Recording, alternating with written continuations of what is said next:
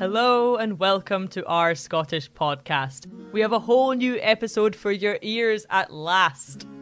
This week we bring you warmest regards with a special episode about Gaelic bards. I'm Jenny, a poet so sublime, yet known for my dolphin noises and not my rhymes. Finding stories in every nook and cranny. I'm an archivist and my name is Annie. I'm so proud of this. I'm sorry. On our podcast, you can binge if our poems don't make you cringe. What if they make me cringe, Annie? Thank you everyone for tuning in to Stories of Scotland.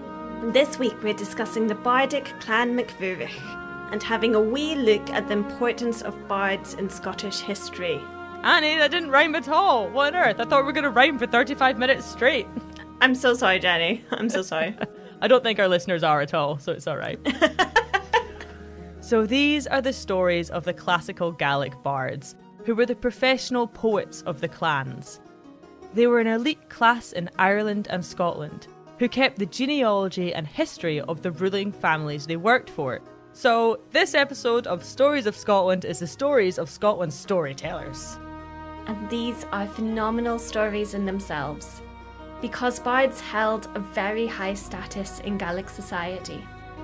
If we go back to early medieval Ireland, we begin with an influential, powerful poet class called the Fili. Technically, the Fili were a higher rank of class than the bards. However, these terms become interchangeable in the early modern period. So, if you want to be the classiest bard, then you're a Fili. They're perhaps drinking whiskey whilst the bards are drinking ale. Though personally, I can't think of Fili without thinking of a young horse. Anyway, they come over to Scotland with a lot of the Gaelic culture. And any of the 1,000-year-old stories that we've been discussing this season would have been written down after being recited by the Fili, who kept the pre-Christian legends and beliefs of the Gaels. They had the ear of the lords and the kings, who would have each had their own royal bard. And these were considered men of great learning and knowledge. Essentially, if your bard is responsible for remembering your history and your family and who won all the battles, they become one of your main authorities of knowledge. In the same way we would pull out our phones and Google our questions about the mysteries of the universe, the medieval Gaelic noble would pull out his bard and get him to recite a related tale from his internal index of memorised lyrical poetry. So, Hey Bard was the original Hey Alexa or Hey Siri. Hey Bard, how many stars are there in the sky? Ah, good question. Here is a poem about who won the Great Turnip Wars of 1237. The fields were muddy, the sky was grey, our men had been pulling neeps all day. I just want to clarify for people who actually learn history from this podcast. Jenny did not tell me about this joke in advance. She just gave me a cue card to say this line at this point. And she hadn't even written a full poem about the Great Turnip Wars of 1237. If the people want it, Annie, I will write it, alright? Because the Great Turnip Wars of 1237 are a fabrication of Jenny's imagination. We don't know that. I bet there was one bard out there just firing out made-up stories. Fake news. Fake long-form poetry.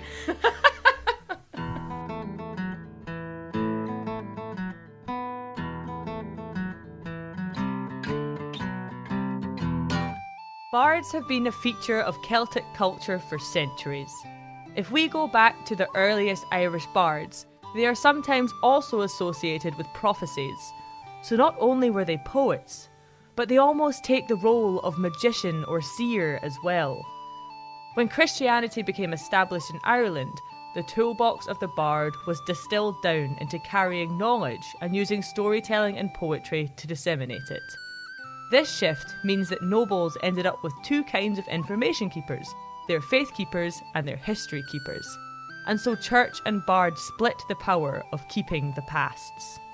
We're looking at the early medieval period here, And with both the church and the bards, it's fascinating to see how much of the past is guiding our Irish and Scottish nobles. So if you think of the Christian Bible and the preaching of this faith, it's from stories that are from hundreds of years past. Yet they maintain their value for believers because their teachings are constantly being made relevant by the clergy. And I don't think this is a bad comparison, because if you think of how the clergy would have been completely memorising the biblical verses in the same way that the bards would be memorising the stories of legend and genealogy, it's that skill set that was needed, not just to know the tales, but to be able to convince people of the authenticity and power of them. And for the bards, instead of stories of faith, they are giving us stories of family genealogy, a reminder to the nobles that they are constantly shaping the legacy of their name, that it will be forever remembered by the bards. And then they also give us stories of battles and tactics. We've mentioned the pre-Christian legends that perhaps would have held more weight before they started converting to Christianity. But then the bards also held places as kind of a lawmaker. They memorised laws, for example, methods of how to settle a cattle feud. So they've got this multi-role for their bardic practices in society. It's not a simple entertainment, though they are very entertaining. But the knowledge held, shared and passed on by the bards was a social currency. It earned them respect and status. The stories nurtured by the bard were nurtured by the community because they were of the community. They were of their way of life, their wars, their cautionary tales, and so much more. I might suggest that they were nurtured by nobles for nobles, be that the king or the clan chief. Mm-hmm. The brutalities of medieval battle mean that there's definitely not enough laments for the innocent ploughman as there should be. However, we've still got a culture of storytelling amongst everyday normal people who weren't part of the nobility, the gentry of Gaelic society. And in the more recent centuries, we start to see the word shanachie, the Gaelic for tradition bearer, used as an honorary title for the finest storytellers in the town. And they're the people telling the stories to their community. Yeah, the Shenachies are fascinating, and they definitely will be the focus of an episode in the future. I can see the light in Annie's eyes as she talks about them. But yes, the bards were associated with kings and nobles, and so they did their piece to maintain their status and power. And because there was a lot of power in the words of the bard, many nobles would employ a praise poet to bolster their credibility and popularity with the people. So I found a 17th century account by Martin Martin from the Isle of Skye, and it's on the power of the bard. This is from 1703, so it's much later than any of the medieval bards that we've been covering. Jenny, would you like to read it for us? Of course, of course! The orators, by the force of their eloquence, had a powerful ascendant over the greatest men in their time. For if any orator did but ask the habit, arms, horse, or any other thing belonging to the greatest man in these islands, it was readily granted to them, sometimes out of respect, and sometimes for fear of being exclaimed against by a satire, which in those days was reckoned a great dishonour. So even a clan chief could be afraid of humiliation caused by a bard. Martin does say that by this time period, the bards are barely making a small salary. This is because their insolence lost them both their profits and their esteem. So clearly, if satire becomes too cutting, then it loses you your coin. However, a bard's words could be sharp. Yup, there is even a tale of one Irish chieftain who was roasted so hard that he upped and left his region and never returned, just exiled in embarrassment. I would love to hear the poem. There once was a lass from Inverness. She thought her podcast was the best. She wanted a prize, but she wasn't surprised when nobody laughed at her jest.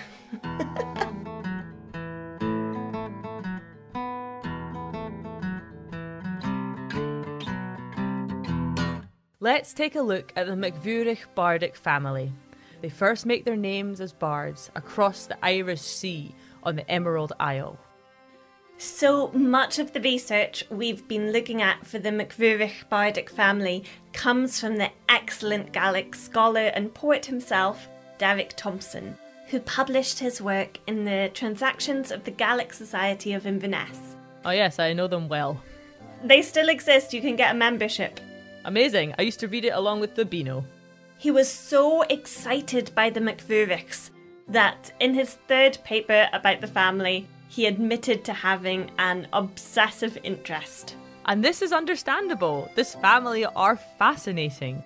What's so impressive about them is the length of service that the MacMhuirichs held literary office in Scotland. Each generation passed the bardic mantle down, from the 13th century to the 18th century. That's a really long time. And like all good origin stories, the bardic MacMhuirichs start with a legend of a brutal murder. Just like Batman. Muirachach Alpanach was part of the O'Dallé line of acclaimed Irish professional bards. So we're going way back to the 13th century, Annie. And even for us, this is pretty far. Hang on a minute. If he's an Irish poet, then why is his name Muirachach Alpanach? Because Alpanach means Scottish in Gaelic, so how did this work out? Ah, I thought you'd ask that, Annie. So in 1213, Muirachach was living in Lissadell, in County Sligo. The king of Tir Honnoll, Donald O'Donnell, had a steward named Fionn, who was travelling to collect taxes on behalf of O'Donnell. And I just want to highlight, Annie, that entire paragraph was very difficult to say, and that Donald O'Donnell was a big inspiration for Martin Martin. Oh, weesh, Jenny. No, we've got English translations of this encounter from 1213, so we'll just try our best to make sense of this medieval mess. So Steward Fionn met Bard Muirachach in Lissadell, and Fionn was described as a plebeian representative of a hero, which is quite a sick burn if you ask me. I felt that 800 years later. Ouch. So plebeian is perhaps to contrast the different social standings of Fionn to the poet Muirachach. The word plebeian comes all the way from ancient Rome to distinguish a normal citizen who wasn't part of the ruling class. Ya pleb. And thanks, Jenny. I used to call my siblings plebs all the time, without realising I was exactly equal to them. That's such a private school thing to do. I did take standard grade Latin. You didn't? Yeah, I took standard grade Latin. They gave you every word you needed to know. Horatia est in casa laborat. Horatia is in the kitchen working. Wow, bonus Stories of Scotland Patreon, Jenny teaches us Latin. I don't want anyone to sign up for that because you will not learn any Latin. Anyway, as we've discussed, the bards are some of the most powerful people in the Gaelic Dominion. So we know that there's a vast difference in the socio-economic power of these two people. But Fionn isn't just any pleb, Annie. He's a plebeian representative of a hero.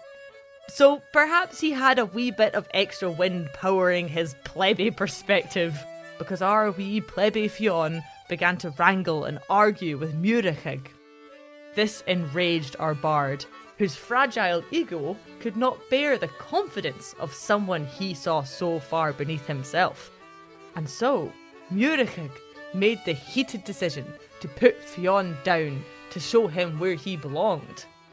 Now, as a talented bard, did he decide to put Fionn down with his words? Did he engage in an ancient rap battle of scathing comments and witty asides?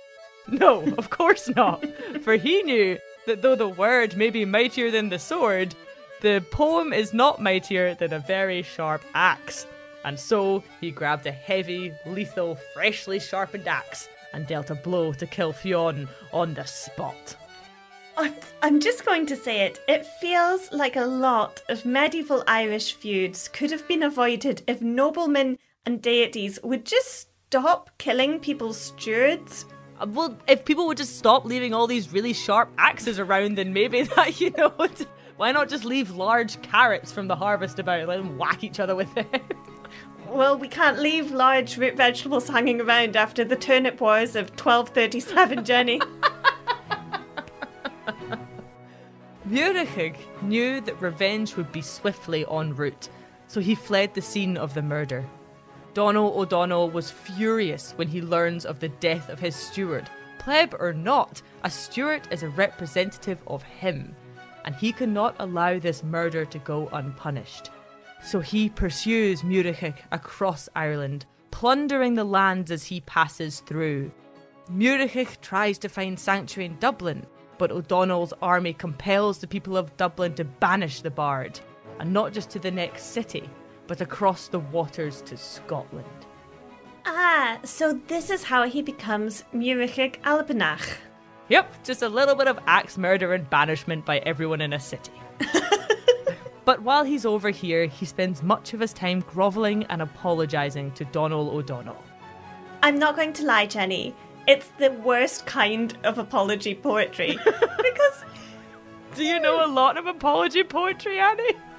Just think of all the times that someone has apologised to you and not really meant it, or not even realised why you were annoyed at what they did. Okay, fair enough. Because Mhuirich never acknowledges that murdering someone is wrong. I am sorry that you feel bad about me killing your pleb.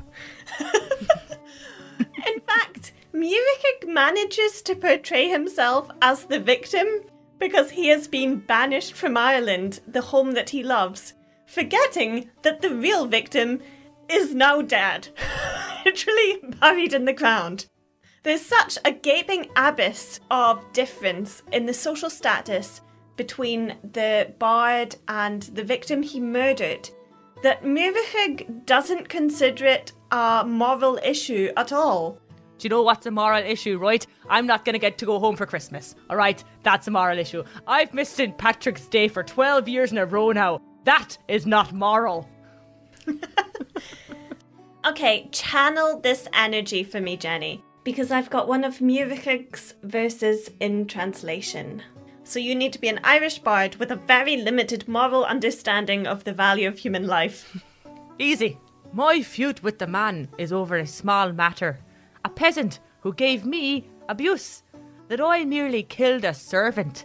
God, is that a reason for hostility between us? Yes! Yes! Murder is a reason to fall out with your friends, and don't ever let anyone tell you otherwise. Ah, well, this is why there's secrets between us, Annie. Okay, break character, break the spirit, Jenny. It's creeping me out. So, Mhuirich wrote a verse that roughly said that he would understand his banishment if he had perhaps killed the son of a king or a clan chief with a very sharp axe. But he had killed a common nobody, and so his punishment was far, far too severe. You guys are like super touchy about this. But this is also the semi-historical legend of how the MacMhuirich clan came to Scotland. Our murdering, banished bard, Mhuirich Albanach. But just as a side curiosity, Mhuirich wasn't just a murdering bard. It was one pleb! Will you people never get over it? Who got banished to Scotland. He was also a crusader. You're damn right I was. Thought we couldn't get any more medieval, and now you're pulling out the Crusades, Annie? Yes, so the Crusades were the religious wars where Western Europe, led by the Latin Church, wanted to take Jerusalem and this Holy Lands out of Islamic rule. Now, Mhuirich was part of the Fifth Crusade. I would have gone to the other four, but my axe had been confiscated. Now, the Fifth Crusade was focused on taking control of Cairo. with the idea that Cairo would then become a stronghold to claim Jerusalem. As I mentioned, this was Western Europe under the leadership of the Latin Church. For the Fifth Crusade, we've got in the Latin Church Pope Innocent III and his successor, Pope Honorius III. Wait, you're telling me that these lads were named Innocent and Honorous after leading a crusade and I'm known as MacMhuirich the Murderer forever? I've lost my accent, but this is outrageous. Sorry, Mhuirich, this is just the way the cookie crumbles sometimes. That's Mhuirich the Murderer to you. But the Fifth Crusade would have seen our Mhuirich going down to Rome and then Cairo, so for a medieval bard he's incredibly well travelled. I've seen Mhuirich described as a palmer, which makes him seem more like a pilgrim. So they're called palmers because they would bring palm leaves back from their pilgrimages in the shape of a holy cross. So not for palming off all responsibility of a murder that you committed. Mm-hmm. But you know, considering how good Mhuirich is with an axe, it wouldn't surprise me if he had more of a warrior bard role in the crusade. Though whatever Mhuirich contributed to the crusades, it wasn't enough to win. The Fifth Crusade was a Muslim victory and resulted in an 8-year truce between the Ayyubids and the Crusaders. However, after 15 years of banishment in Scotland and a slight detour to Cairo via Rome, Mhuirich was allowed to return to Ireland. But the legend suggests that he left his children in Scotland, and thus the seeds of a new Bardic family were sown.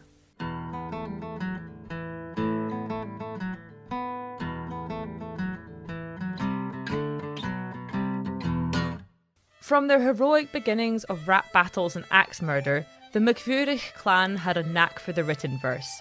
If we follow this poetic inclination from generation to generation, each young bard is meticulously trained by his elder. And what do you know? 337 years later, we find ourselves in 1550, around the time that Niall Mór MacMhuirich was being born.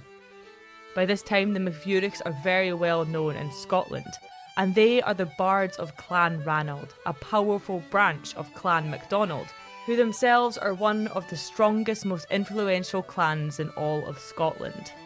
Both Clan Ranald and Clan MacDonald have huge amounts of genealogy and history to remember and recite, but they are also massively influential in the power and politics of the Highlands. So there are also many new and current affairs that need to be recorded. So there are 4 poems that are attributed to Niall Mór MacMhuirich. My favourite of these is a cheeky one called I Spent 6 Nights in Dunvegan. It was composed to celebrate the marriage between John of Moidart, son of Clan Ranald, and Mór, daughter of Ruaidhrí Mór. For people learning Gaelic, so we know Ruaidhrí Mór means Big Ruaidhrí, but Mór can also be a girl's name. I think it means Marion. Ah, beautiful name. And such a momentous occasion was this, that Clan Ranald gifted John and Mór 22 merklands of land. So how much is 22 merklands of land, Jenny? Well, 1 merkland is 8 ounce lands, so it's 176 ounce lands of land. Okay, and how much land is that, Jenny? Well, 1 ounce land is 5 groat lands, so 880 groat lands. And approximately in land terms, you know, do we do metrics here? Well, there's 4 penny lands in a groat, and so in total they were gifted a whopping 3,520 penny lands worth of land. I'm suddenly understanding why Mhuirich killed that pleb, Jenny. So how many acres is this? I have absolutely no idea. But they better hope they're also being gifted a really big wallet, as that's a lot of pennies, Annie. Okay, well, I very much enjoy your calculations here, Jenny, and I admire the detour that this episode about the MacMhuirich... Annie, you took us on a detour to Cairo, alright? So don't get mad at me for doing some ancient math. But these measurements are based on the amount of rent paid on the land rather than the specific area of the land. Oh, okay. Well, do you know how much land someone would get from Merkland? Can we just agree that they got a lot of land for getting married? Yes. Okay, brilliant.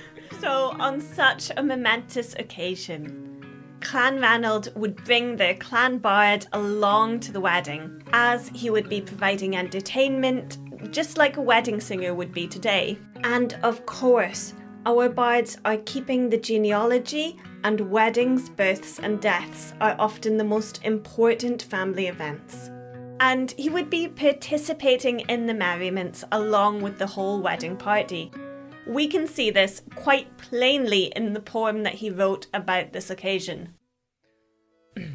6 nights I spent in the dun, billets that were not false nor cold, abundant drinks being drunk from gold, a great wine hall where hosts abound.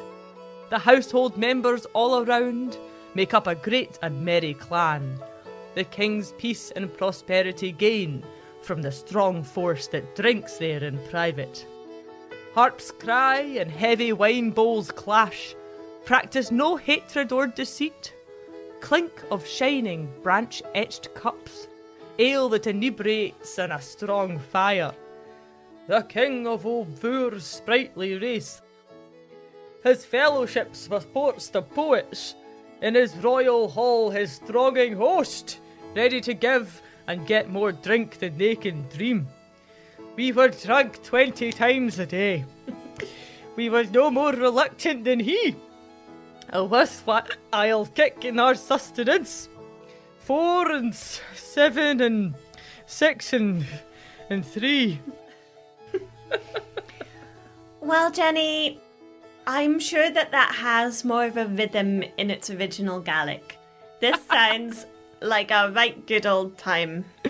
I like how there's nothing about the actual wedding, let alone the reason for this massive week-long party. He should have just called it, I spent 6 nights in Dunvegan, and I remember none of them.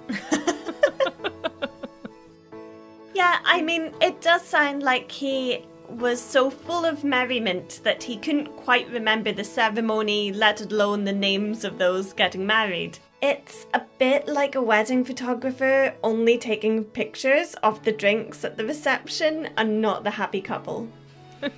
But this poem allows us a glimpse into the world that the bard was moving within. One of the grand weddings and important occasions amongst the highest echelons of Gaelic nobility. And we also see just how embedded the bards were, not just within the daily lives of the clan, but also the 6-day parties that come with the job title. Well, I do love this poem. Another one that he wrote was a lyrical love poem that scholars think is about a time he seduced a noble lady, or maybe she seduced him. It's all about seductive eyes across the room, excessive winking, and glances so smoky that if they were to be shared nowadays, the fire alarms would go off. Do you want to hear it, Annie? Yes, please do share, Jenny. I love a romance poem. There are 2 in the house tonight, whose secret their eyes do not hide, though they are not lip to lip. Keen, keen is the glancing of their eyes. It is the silence that puts sense on the fervent glancing of the eyes. What good do silent lips do when the eye tells the tale of their love? Alas, these lying ones allow no words to cross my lips' soft eye. Understand what my eye says as you sit in the corner yonder. Sorry. It's just so much eye. Understand what my eye says as you sit in the corner yonder. Save us for the memory of tonight, sad that we are not ever thus. Do not let the morning in. Arise and drive out the day. Ah, Mary, graceful foster mother, since you are the patrons of the poets, deliver me and take my hand, farewell ever to last night. Wink, wink, wink, wink, wink, wink, wink. Hey, give me some sunglasses, those lusty looks are blinding. Looks so smoky, he just about seduced me 500 years later.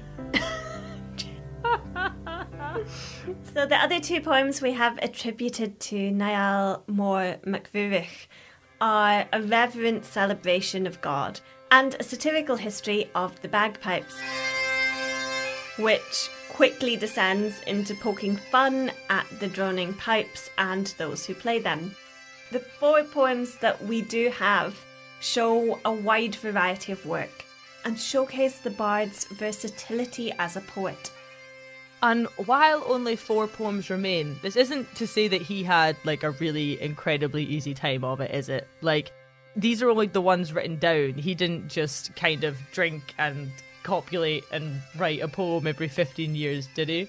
Because if he did, that's a sweet deal. That's nice. Oh, no. The majority of his work would have been held in memory and passed on orally to his son and to other bards, but he definitely did drink and have a very good time of it as well.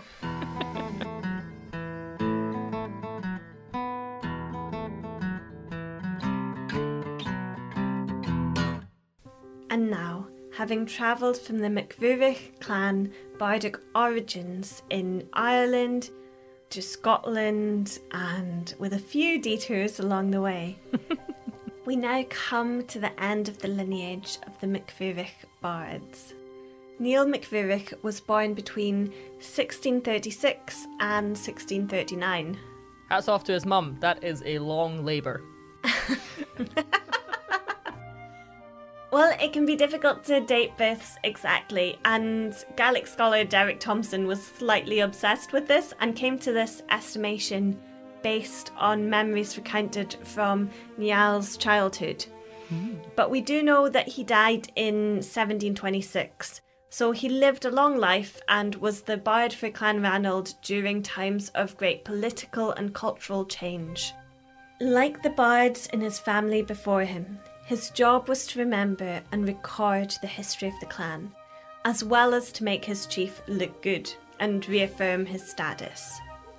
We can see this after hundreds of years of fine-tuning in some of the lines he wrote about Clan Chief Alan of Clan Ranald, lauding him with praise. I never saw one like him in respect of his kindliness, ingenuity, his fineness of character, his hospitality, and his open-handedness. And here's a snippet of a very moving piece that he wrote upon the death of his clan chief. There is no warmth in the rain now, since the death of Alan, who was ever mild. The wind is rough, clamorous, rude, and the sea answers it stridently. The waves fall with a sudden roar. I love that line, there's no warmth in the rain now, because, I don't know, I think our rain has never been warm, obviously. It's a cold country. I mean, I've certainly had experiences where you're outside in Scottish rain and it does feel like the sky is mourning with you. Wow. I think this is my favourite poem in the episode. So, Chief Alan of Clan Ranald died in 1715 in the Battle of Sheriffmuir, a pivotal moment in the first Jacobite uprising, and one of my favourite battle songs of all time. We'll have to look at that at some point. By this time, Niall was an old man, but in these few lines, it is as if all of the colour has drained from his life. There is a marked pessimism in the poems he writes in the second half of his life. From childhood, he was acutely aware of the centuries-old bardic tradition he was carrying on, and while this afforded him the power, place and privilege of his own position, it was no doubt a heavy weight on his shoulders. Highland culture was changing. The union of the crown in 1707 meant that power was dramatically shifting. The first Jacobite uprising had just been quashed, and on a personal level, Chief Alan, a great supporter of the arts and the Bardic tradition, had been killed during it. His death, along with the changing political landscape, meant that Niall MacMhuirich knew that the writing was on the wall for his family's Bardic lineage. By the time he was old and grey, he knew that both his craft and position was coming to an end. This last MacMhuirich continued composing long-form poems of over 150 lines, rich in Clan MacDonald and Clan Ranald family history late into his life. He died in 1726 and is considered the last of his family to have held this position, though a couple of his descendants did practice classical Gaelic poetry. I think the shift that we're seeing in the 18th century is because of this change in Gaelic clan structures that you've mentioned. They are buckling under the pressure from the changing social and political landscape. The bard no longer has the same power that they did centuries ago. You have written law, so you're not relying on someone to recite your cattle feud dispute settling schemes to you, you know? More broadly, the lords and nobles of the Scottish lowlands and England would see the chief and the bard sitting at the same table to dine, and they would make the chief feel ashamed of this because they considered the bard to be a mere entertainment and they would never dream of dining alongside their entertainment. People from outside the clan system didn't realise the cultural significance of the bard and how they were the beating heart of the clan's history. Or perhaps they did realise this and they thought that it would be another piece of the Highland identity that if they stripped it away, they get closer to integrating the Highland clans into the rest of the UK, into making them less of a threat. There's so many points in history that we can see the unravelling of the Highland clans and see them losing power in different ways. And the loss of the bard is of huge significance because you're not just losing this tradition, but the weight of centuries of words that have been carried with it.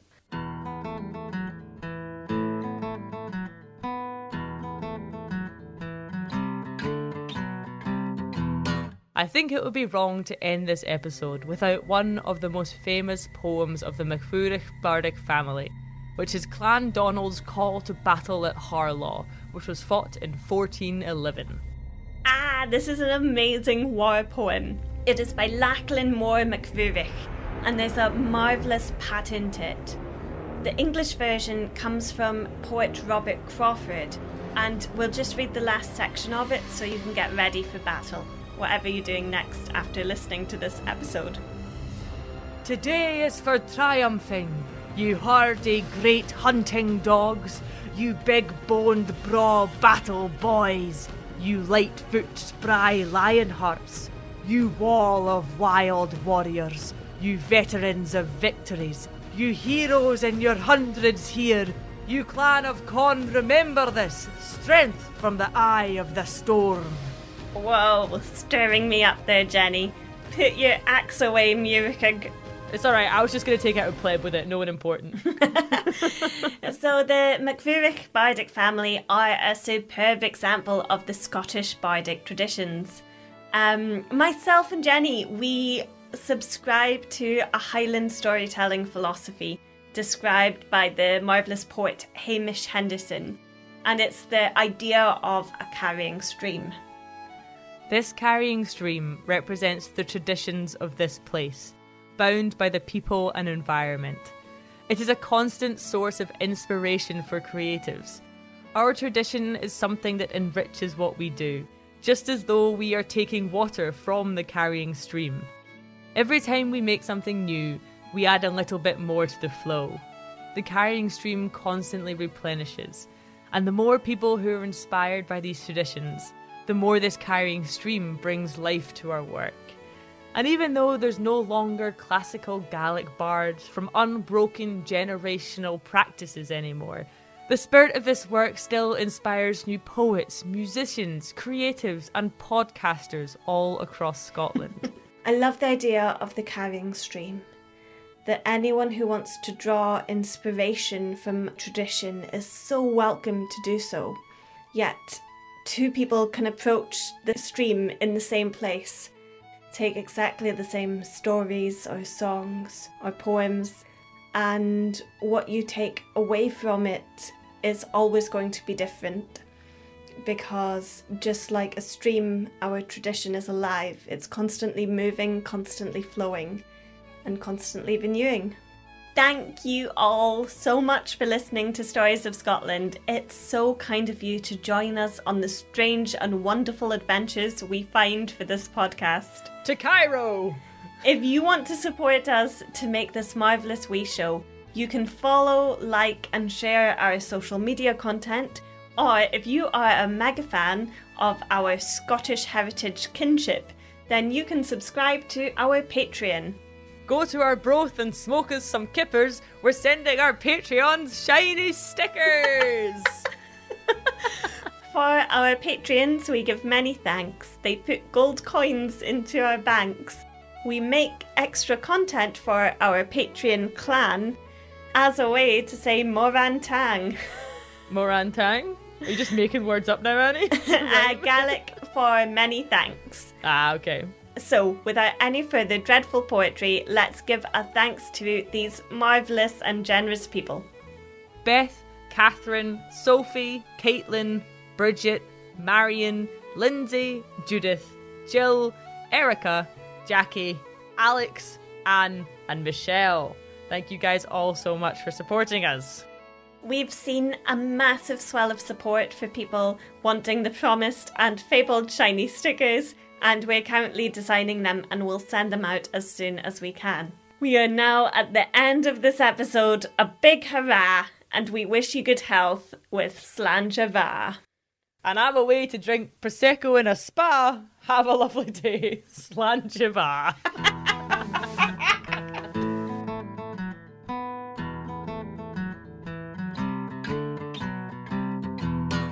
Say it like there's a bard in your cupboard. I hold my laughter for when it's appropriate. And do you know how they would settle feuds over cattle? You better not say rap battle, Jenny. I was gonna say rap battle! I could see that joke coming, and I thought, I can give Jenny a historical explanation, but that's not what she wants. She wants me to set her up for a good line. Yeah. I'm not doing it. I'm gonna put it in the edit. Just for anyone learning Gaelic right now who's wondering how Mhuirich becomes MacMhuirich, we're adding the Mac there. We've spoken about this before. It means son of. We're then leniting Mhuirich and obviously shorting it and making it go archaic over time. So the M in Mhuirich becomes Ruirich and we get MacMhuirich. That will probably get cut. Wow, that was amazing. You're surely no pleb.